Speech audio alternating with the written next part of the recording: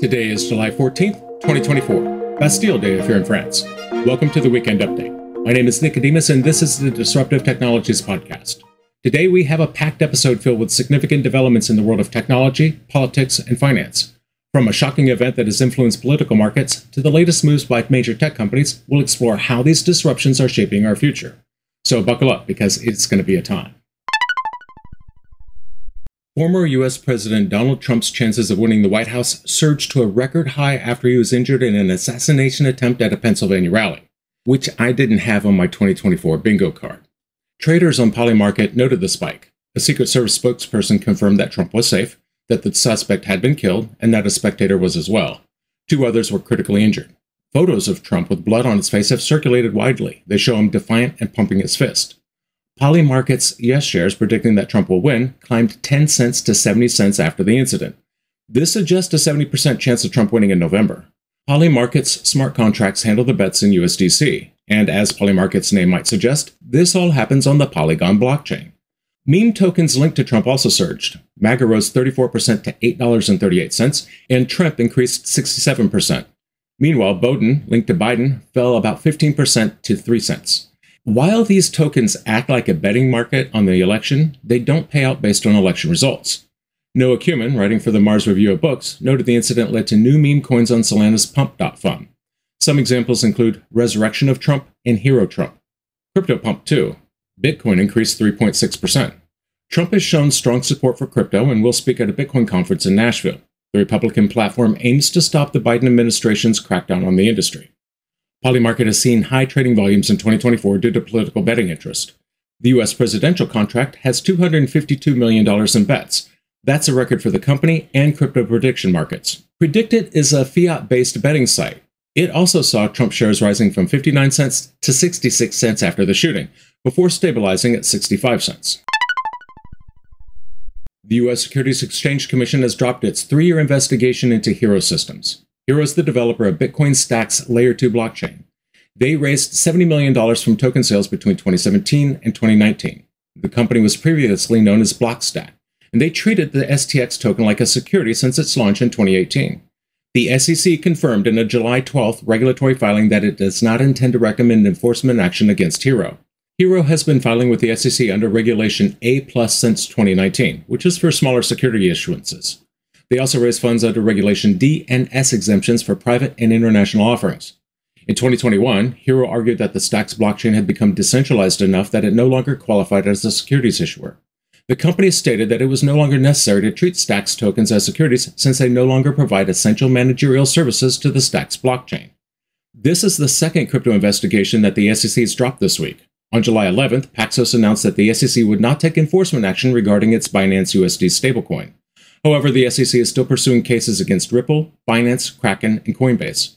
Recent court rulings, including a Supreme Court decision in June, have limited the SEC's enforcement abilities. The Supreme Court overruled the Chevron doctrine, which gave regulators broad latitude in enforcing laws. The SEC also faced setbacks in cases against Ripple and Binance in 2023 and 2024, when judges ruled against claims of securities laws violations.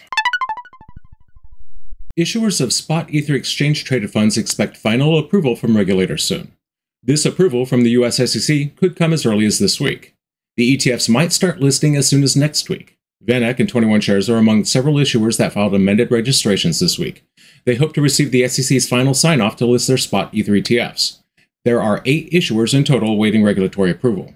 Analysts believe that these ETH ETFs could attract billions of dollars in inflows in the months following their launch, and that could significantly boost Ether's spot price.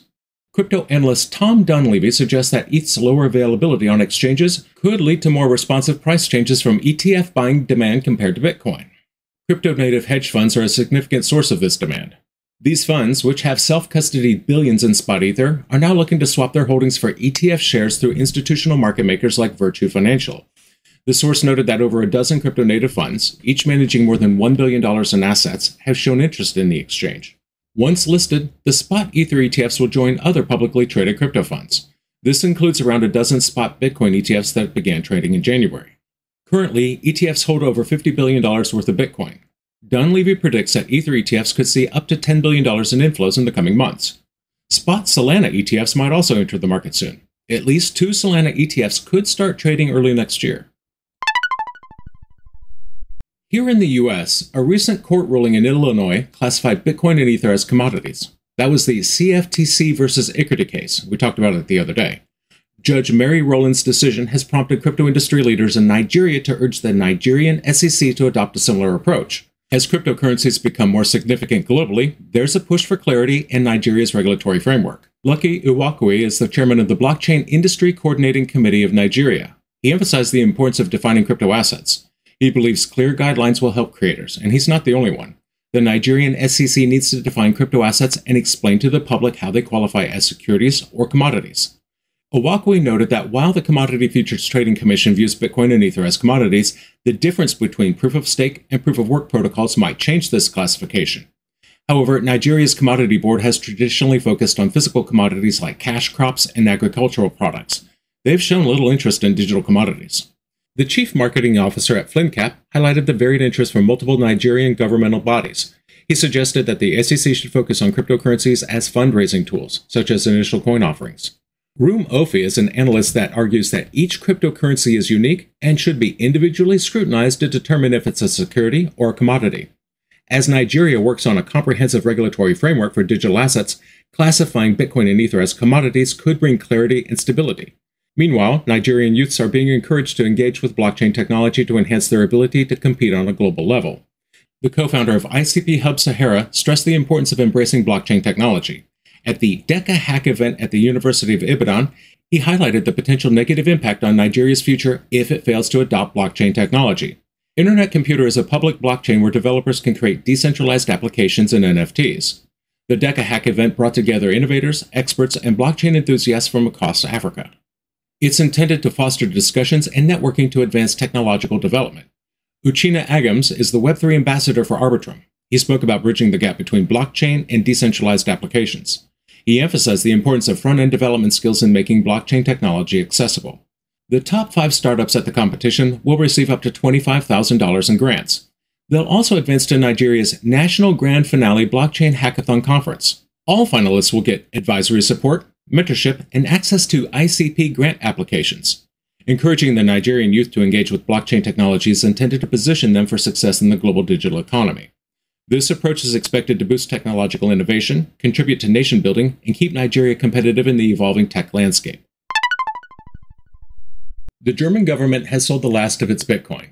On July 12th, they offloaded 3,846 tokens. This final transaction followed weeks of selling. The government sold tens of thousands of Bitcoin in several tranches over the past 3 weeks. Most of the 50,000 Bitcoin sold by Germany came from an asset seizure. This selling kept the market below 60,000. Although Germany has finished selling, the market may remain suppressed. The $9 billion Mt. Gox reimbursement plan is a significant factor. This plan could keep the price of Bitcoin low in the coming weeks. The Mt. Gox exchange collapsed in 2014 when Bitcoin was still only worth hundreds of dollars, not tens of thousands. Tony Sycamore is an analyst at IG Markets. He believes that the Mt. Gox payments will not have a disastrous effect. He thinks that the market's already priced in the reimbursement. There are many factors at play, and it's hard to predict creditor behavior. Sycamore believes that half the reimbursement supply could hit exchanges this July. He said investors have known about the plan for a long time, so it's not a surprise. And even so, it's my feeling that it's just a drop in the bucket. Even if they sold all $9 billion at once, it wouldn't have that big an effect. We're talking about a $1.1, almost $1.2 trillion market cap. $9 billion is almost nothing by way of comparison. Now, despite the selling pressure, institutional investors bought the dip. Data from CoinShares showed that US ETFs saw $295 million in inflows for the week of July 8th. This reversed several weeks of low inflows into the funds. So the German government's Bitcoin sale added significant selling pressure. The Mt. Gox reimbursement plan might continue this trend. However, institutional investors are buying the dip, showing confidence in Bitcoin's future. The European Union has confirmed they will continue collaborating with ChromaWay on blockchain-based sustainability solutions. This was announced on July 12th after ChromaWay's presentation at the EU Pre-Commercial Procurement Final Review meeting. They showcased advancements in decentralized applications for digital product passports and intellectual property rights. ChromaWay's development of relational blockchain technology was on display at the meeting in Brussels. This technology enhances efficiency by improving the organization and complexity of on-chain data. It blends the flexibility of relational databases with the decentralized security of blockchain. Relational blockchain can power enterprise solutions and underpins Chromia. Chromia is a public Layer 1 platform for decentralized applications. It's set to launch its mainnet on July 16th.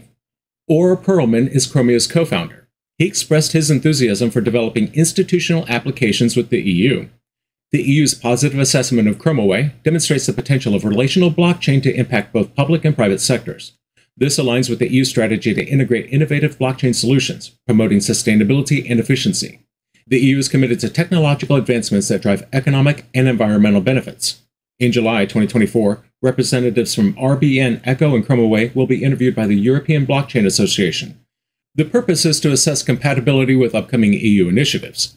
The team will also participate in a follow-up workshop in Brussels this September to outline next steps for late 2024 and 2025.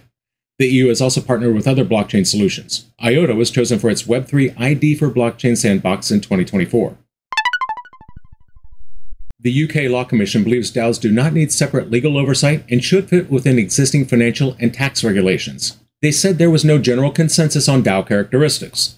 The Commission notes that a single law for DAOs just isn't feasible due to their diverse nature and the way they adapt to local laws. The spectrum of DAOs, from pure to hybrid arrangements, complicates their legal characterization. The Law Commission has agreed with the government to review trust law for more flexible structures, but not specifically for DAOs. They also recommend reviewing the Companies Act of 2006 for better oversight of DAOs as limited liability partnerships and examining reforms for nonprofit DAOs and current AML regulations. They call for international cooperation for a global AML and tax framework for DAOs. Meanwhile, the Solicitors Regulation Authority warned of a Bitcoin scam involving fake lawyers using personal data and Bitcoin payments. The SRA advised verifying suspicious correspondence through reliable means. After a landslide Labour Party victory, PM Keir Starmer appointed Talib Sadiq as Economic Secretary to the Treasury and City Minister, making her responsible for digital asset regulation. Sadiq has called for a comprehensive framework to address crypto risks, contrasting the Conservatives' approach. Labour expects to attract fintech companies while implementing stricter crypto regulations. Despite Labour's priorities on housing and the NHS, Sadiq's role suggests significant changes for the UK's crypto policy.